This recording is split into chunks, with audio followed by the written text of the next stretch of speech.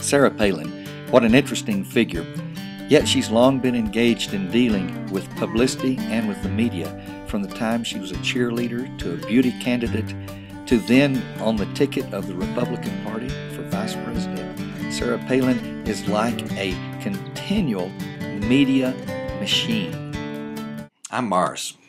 I'm Venus. Sarah Palin, What do you think? What a subject.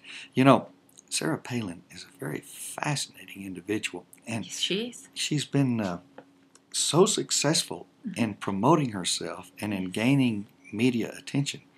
That's I'm correct. amazed. She can go fishing in a fishing boat and gain national press. But you know, what I'm wondering about Sarah Palin is this. Is she, in your opinion, a serious candidate for president? Well, there is nothing wrong with it. She is promoting herself, and definitely she has some qualities and talent. And of course, she's not a perfect image of a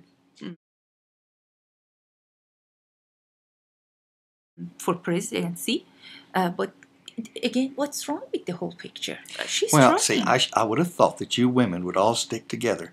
My gosh, you know, here Okay, you okay, talk a okay. lot like Sarah Palin. Do. No, I don't. Yes, Come you on, do. I don't. Yeah, you Come on, can't come on. talk. You can't. Okay. I think you ought to run. My gosh. You know, I remember that quote where she said, she's saying, from an island way out in the ocean that's part of Alaska, the people on that island can see Russia, so therefore we should be classified as having experience in foreign affairs. And if you just think about it, it's more ridiculous. The reality is more ridiculous than the irony. But, you know, Sarah Palin as president, is that serious? That wasn't smart to say. That's right.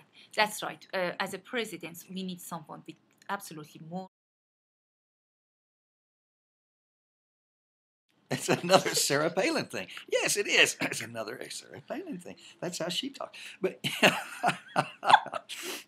but you know, when you look at the text of her speeches, they're very similar to the texts of Glenn Beck.